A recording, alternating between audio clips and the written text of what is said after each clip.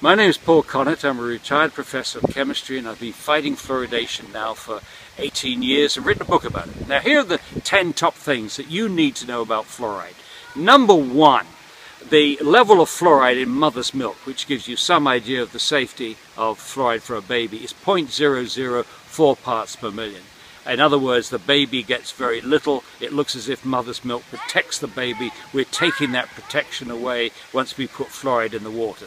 Secondly, to use the public water supply to deliver medicine is a very bad idea because you can't control the dose, you can't control who gets the medicine, and it violates the individual's right to informed consent. Point three, our kids today are getting far too much fluoride. The rate of dental fluorosis. In the beginning they thought about 10% of the kids would get this mottling discoloration of the teeth. Now in America it's up to 41% of all children 12 to 15 have this condition.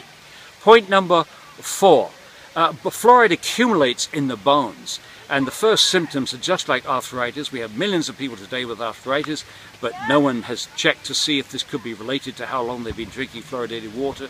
And if you continue to take the fluoride, it makes the bones more brittle. We're concerned about increased hip fractures in the elderly. Point number five, fluoride seems to interfere with the thyroid gland. Doctors used to use fluoride tablets in the 1930s, 40s and 50s in Argentina, France and Germany to lower thyroid function of patients with hyperthyroidism, and today we have millions of people and it's increasing with hypothyroidism, with one of the key factors being chronic fatigue, tiredness not relieved by sleep.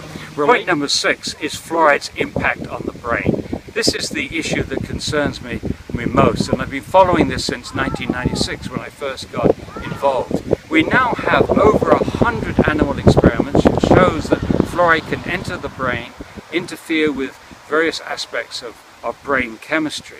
We have another 30 animal experiments, learning experiments, where they put animals in mazes and they teach them how to find a piece of cheese or whatever, rats and mice. And it turns out that the animals treated with fluoride are less capable of memory and learning than the rats not exposed to fluoride. And that's very significant and supports this notion that 41 studies have found a lower IQ in children in high fluoride villages compared to low fluoride villages. In most cases the high fluoride was in the water. And 27 of those studies were reviewed by a team from Harvard, Choi and others, in 2012. And in the 27 studies that they reviewed, they found that 26 had a lowering of IQ, and the average lowering was 7 IQ points, which is highly substantial.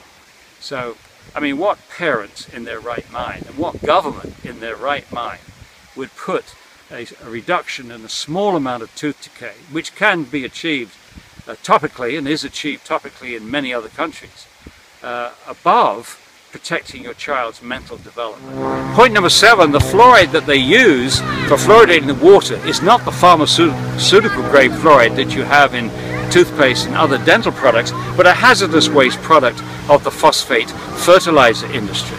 Point number eight is that most countries don't do this.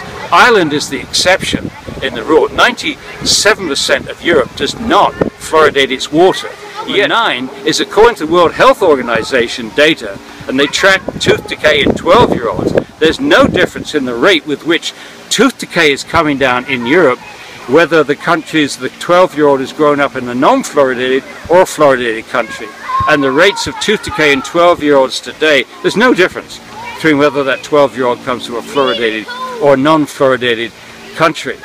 And point number 10, we shouldn't be forcing this practice on people that don't want it, especially now that they've admitted that fluoride works topically. In 1999, the Center for Disease Control, or rather the Oral Health Division of that CDC, said that the predominant benefit of fluoride was topical, not systemic. In other words, it works on the outside of the teeth, not from inside the body. So there really is no need to swallow it. A much more sensible thing to do, if you want fluoride, and I don't, is to brush it on your teeth and spit it out. This way you reach the target organ and minimize the exposure to all the other tissues in the body, including the brain and the bone and the thyroid gland and so on. and it also avoids forcing it on people that don't want it.